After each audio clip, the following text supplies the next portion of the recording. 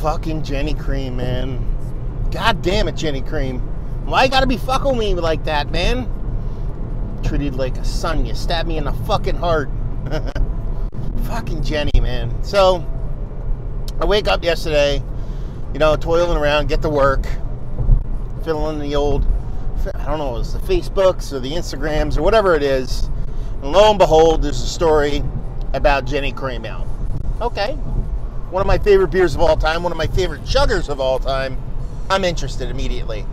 And so I click on it, and it says, Jenny Cream Ale getting a branding. Or rebranding, I should say. Fair enough. Listen.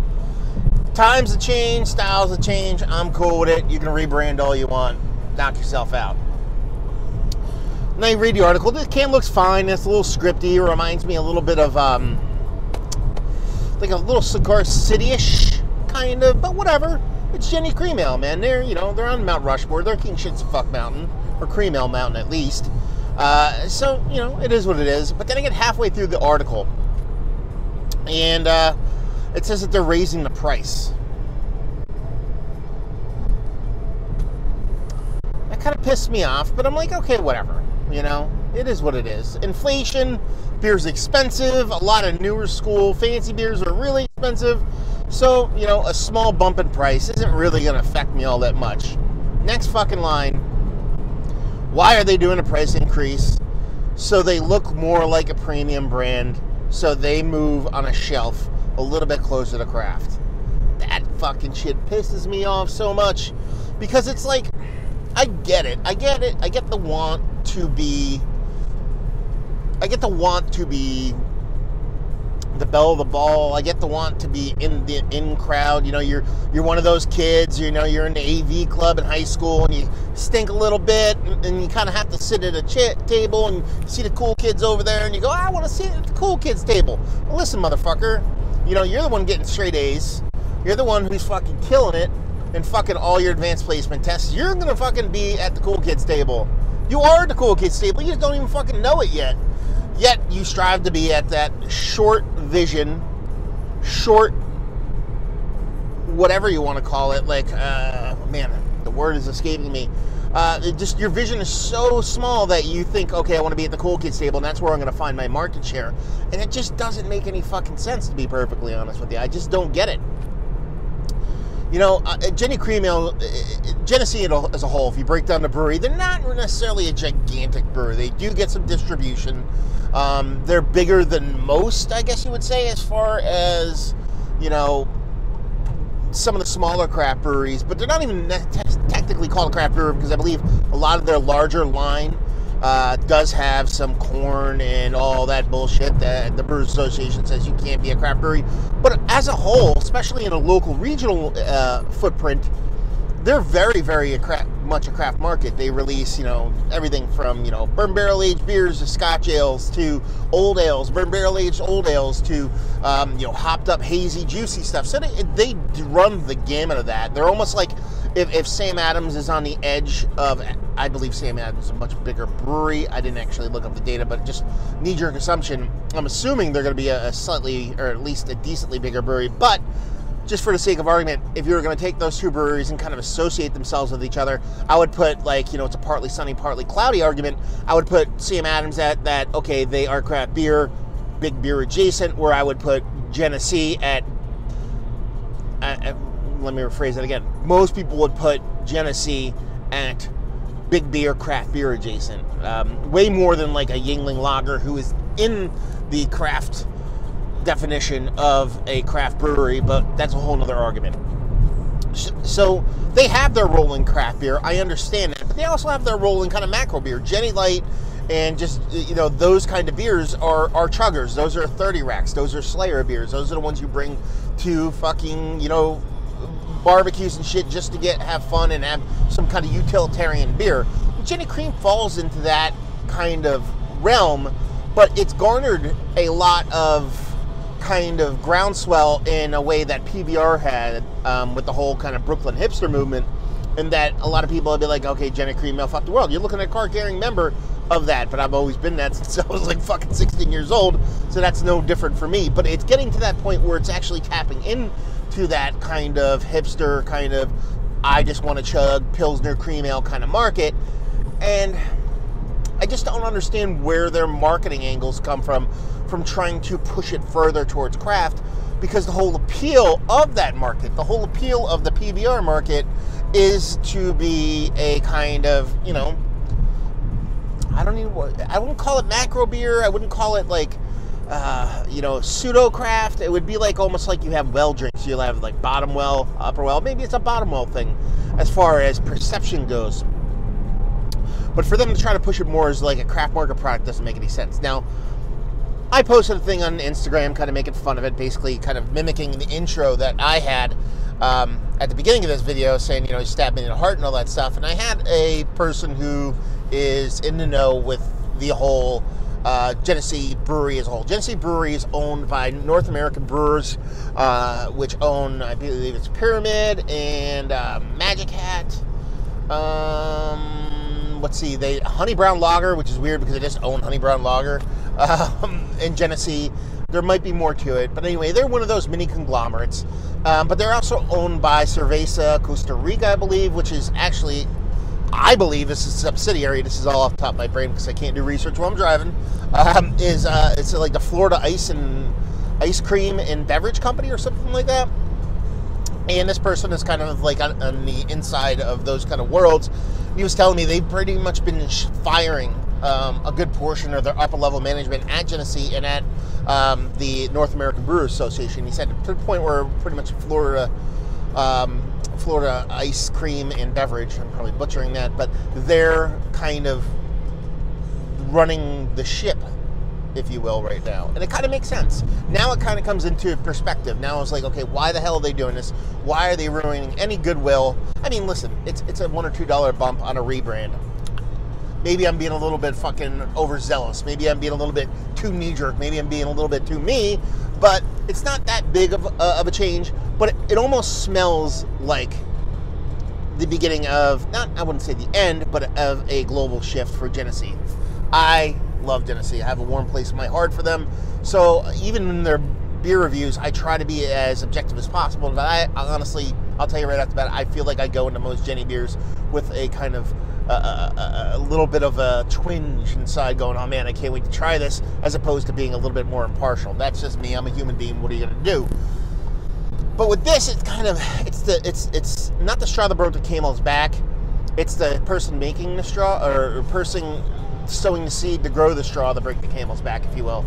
And that I can just see this kind of turning in such a bad way, especially because when I touched on Miller and Miller versus, I didn't touch on Miller, but Pabst Blue Ribbon versus, or man, words are hard sometimes. We'll get there. When I touched on PBR, I talked about how they had their market share of that kind of like low grade hipster level, kind of low grade upper grade kind of niche market. Well, not too long ago, pretty much all of last year, there was a lawsuit filed by Pabst against Coors because Coors basically makes all PBR. They contract for them, so it's not necessarily like Coors owns Pabst, but Pabst basically had a contract that ran into 2020, having the ability to produce PBR. Well, during that contract reign, PBR got a significant market bump, got to the point where they made a ton more beer. And Coors kind of had them by the old fucking cajones, you know what I mean? They were like, okay, we're not going to renew our contract in 2020. You got to go find another brewery that can make your beer. Well, you know, listen, for the level of beer that Pabst was making, there's nobody could foot the bill. There's nobody that could even come close to footing the bill, the amount of beer that they needed to produce. So they were kind of like, okay, you're fucked. And, you know, Pabst filed a lawsuit. Coors subsequently closed some breweries, saying, okay, we don't have the production, you know, just shuttered the doors in an attempt to, like, kind of cook the books and be like, we don't even have the amount of production space available to make their beer. It went to court in November, a couple months ago, and, like, literally while the jurors were debating on what to do, they came to, like, not even an 11th hour deal, like an 11th hour, 59-minute, 59-second deal, kind of securing that production space for PBR. it's been what? That happened in November, so you got November, December, January. We're in February now. None of the information has come out in that contract about what amount of production they're allowed to have, of whether, Coors has some kind of monetary stake as far as production when it comes to PBR, a bunch of different things. There's basically none of the details in the contract came out, so we don't know the future of PBR. Even though that contract was signed, we don't know how long it's for. We don't know the ins and outs and the details. And for me, the spiritual successor, the beer for me that has been what everybody's PBR has been Jenny Cream Ale. And with that future being as hazy, pun intended, not really, because there's no hazy beers involved in this conversation, but whatever. With that future being so hazy, it's kind of, you would think Jenny Cream Ale, and this goes to that short-sighted view I was talking about before, they would see this, and they would see this market with the ability to kind of open up. Because two things are going to happen. Either production is going to slow down on PBR, and then a void is going to be filled. Jenny Cream Ale can fill that void. They can. They can for me. I love the beer, so they can fill all the voids they want. But at the same time, there's also I'm passing a cop right now, so I got to kind of keep my cool just in case, I don't know if this whole videotaping while you're driving thing is okay. Anyway, they can fill that void, or PBR gets bought. They're not going to go away. So or PBR gets bought by Miller, which would be almost the most logical kind of evolution of the deal. And at that point, you might lose that market share. A lot of the PBR-driven market share is from the flannel-wearing Avid Brothers fucking super hipster, along with, at least a good portion of it. Because the craft beer drinker and that group as a whole isn't even a gigantic chunk of beer drinking in general, but that's where a lot of their groundswell, a lot of their present-day success comes from. If they were to lose that, there would have to be a void to be filled again, and they would look for something, and Jenny Cream Ale kind of fills that role. I actually didn't know how wide Jenny distributed until one of the gentlemen over at Four Brewers commented on one of my Jenny beer reviews, my 1000th review, which I did Jenny Cream Ale, saying that, oh, we love it, we get it out here. So I didn't even know they got it all the way out in Florida. But anyway, so it's weird for me for a business, and that's where the whole kind of being Florida beverage and ice cream company comes into play. It sounds like a marketing thing, a decision that was made in a boardroom, a decision that was made at a kind of, on an Excel sheet, not in the brewer format, but in a kind of boardroom, as opposed to just general vision down the road to see what would happen. And honestly, cuts near and dear to my heart, man. Jenny Cream for life. So, yeah. I'll be a little bit weird going into some Jenny brews from now on. Only because I didn't know about the dissolving of the Uppity Ups at Jenny, who I think were producing or had the company on a really fun track. I've said it before and I said it again. If you ever find your way up Rochester way, you want to have a fun time, check out Jenny Brewery. It's fantastic. They got crazy fun beers going on. The brewery itself is killer. You don't see that a lot from a macro perceived brewery. So they had the brewery on the right track as far as the craft market goes. But it just seems like that kind of just changed. And me, it's not something that just changed just like that. It's probably taken a bit for this all to come to a head, but just that one instance of reading that article about Jenny Cream Ale, the rebranding having not an issue with even the price increase, but knowing that they're trying to shift the perception of the beer to something a bit more premium, just reeks of some smarmy white-collar dude making decisions over a fucking profit forecast, as opposed to, and I'm not talking about let me put the brakes on there and say, I understand beer's a business. I'm quite the romantic when it comes to beer and how it's perceived and how we consume it, both physically and through media and stuff like that. So I'm a romantic, but I'm not dumb enough to not realize it's a business and there's profits to be made, and there's, you want to finish in a black, you don't want to finish in a red, and there's all that talk needs to be had. But there's also a happy medium on both ends of the spectrum, and it just feels like they were pushing for profits while retaining a spirited brewer mindset.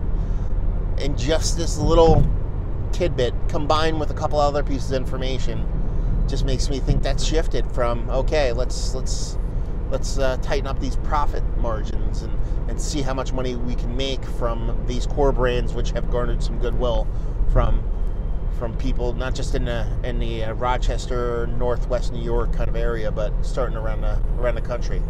Kind of a bummer. But yeah, what are you gonna do? I'll still drink Jenny Cream Ale for a bit, keep my finger on the pulse of what's going on. But that so bummed me out yesterday. So bummed me out. Couldn't put a brighter damper on a delicious beer day. Yeah, there you go. So let me know what you guys think. I know it's a little bit of a regional thing. Like I said, I know Genesee gets some of the core brand stuff out and about, but this is probably going to be a Northeast market thing. Let me know what you guys think. Read up on it. You go to check out my Instagram story. I have the kind of a post about the article there. But if you just type in Genesee Cream Ale price increase or rebrand or whatever, I'm sure it'll pop up on the internet. This is the point where I should put shit right here or links down below, but I'm just not going to do that. There you go. So hopefully you guys enjoyed this little commute. Massive beers commutes. Hopefully you guys enjoying a little crusher today. Maybe a little pre-price increase Jenny Cream Ale. And hopefully see you next time. Cheers.